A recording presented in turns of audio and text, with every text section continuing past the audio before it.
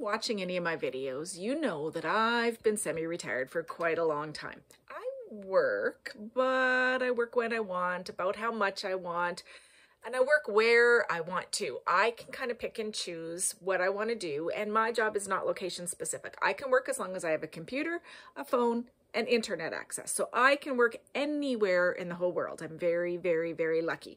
But my husband, on the other hand, is way more location specific.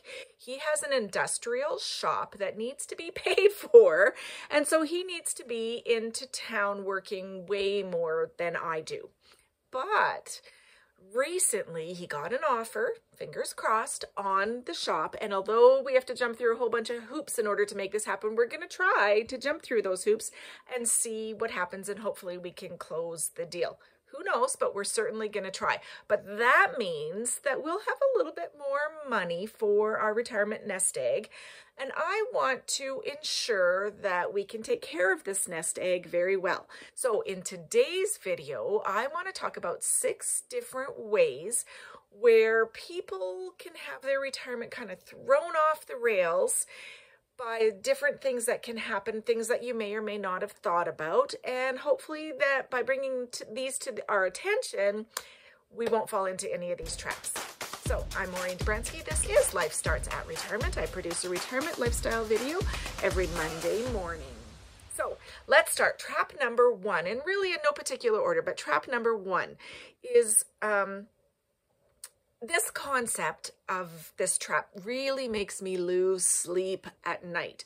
But it's something that I've been working on over the years, and it's just really moving from a savings mentality to a spending mentality. That just freaks me out. It just gives me the willies. Let me explain. For most of us, we start our lives working, we're struggling to get by, we're acquiring things we need to live our lives. We buy a house, we have children, we get a car, furniture, so on and so on and so on. And our income typically comes from a job and increases over time so that we can start to save for a rainy day and start to save, hopefully, for our retirement. But now retirement is here. Holy cow, that's a scary thought.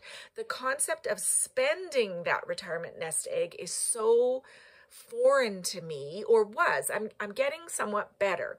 But I've said this many, many, many, many times. The first time that I took money out of my retirement account, I almost threw up. I was sick to my stomach. And I know that's why we saved all these years, so we could have a retirement.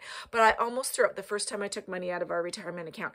So just moving from a savings mentality to a spending mentality is a tough thing. I encourage you to find that balance, because you don't want to not enjoy your retirement, but you want to have enough left that when you're a little bit older, you can still enjoy your retirement. It's a unique concept, but really one that we have to adopt to, and that it's really just maintaining your lifestyle versus building more of it. And it's scary, so yikes. Trap number 2, and this is a big one for us, and that's been making sure we're both on the same page in this particular one financially. Because if Ken actually does sell his shop and we move almost exclusively to pulling income from our retirement sources, it scares the living daylights out of me. And so although we've had many, many, many, many, many talks over the years, it's so important that we agree on how much we can spend and sort of where we can spend it within reason now that that time has arrived. And the closer you are to retirement, the more necessary it is to have this discussion. It's important to get these differences resolved, or at least agreed upon, or agreed to disagree, and to work on them over time. It's really surprising and good how much you can get done once you put your views on the table and have a good discussion, not an argument, but a good discussion or two. Trap number 3. This trap kind of goes hand in hand with number 1 and number 2, and that's underestimating your retirement financial needs. Now, some people, maybe even most people, honestly only have a vague idea of what their needs will be when they retire, or what their needs will be when they want their retirement vision. And some of that's definitely not our own faults. We don't know how long we're going to live. We don't know how healthy we're going to be. We don't know if there's any unforeseen circumstances that will happen. So how can you plan for that, and how can you have that vision? But the sooner you can begin to put a plan in place of what you do know, the best plan you can, without knowing every minute detail, the better off you'll be. So contact your financial planner, or if you're a do-it-yourselfer like I am, then now's the time to do it yourself. Trap number 4, not understanding the cost of uninsured long-term care needs. Now, I saw a study recently that kind of worried me that said over 60% of people age 70 or older will have some type of long-term care needs. And this is something that my family is struggling with right now. My dad moved into a long-term care facility in December due to dementia. And it's not cheap. Even in Canada, it's not cheap. And it's not covered fully, at least in our case. It's not covered fully by the government. So I'm really not sure the best way to handle this sort of trap, if you will. And so I'm asking for your thoughts of what you've experienced. Do you think that you should get insurance, long-term care facility or long-term care insurance now while you don't need it, so that it's there if you ever do need it? Do you have a different plan? Can you rely on the government where you are living? How do you see this? I'd love to hear for those of you that have also gone through this, what you've done and how you're handling this so that it doesn't throw your retirement off of the rails. So something to think about.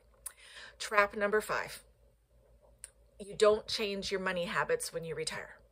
So when that paycheck was coming in, you could spend and you knew exactly what you had every single solitary 2 weeks. But now you're pulling from your retirement funds, and it might be that you need to change your spending habits.